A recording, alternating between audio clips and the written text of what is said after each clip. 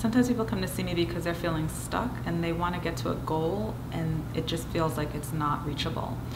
And they see online on Instagram people talking about manifesting their destiny and so forth. The reality is that when you match your talents to a goal, it works better than not matching your talents and your skill set to a goal that suits it.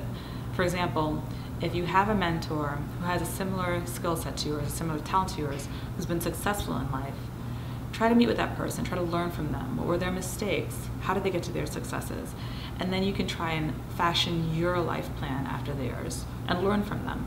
Because if you're just looking at what everyone else is doing and trying to reach this goal that doesn't match your skill set and your talent set, then it most likely will not work out.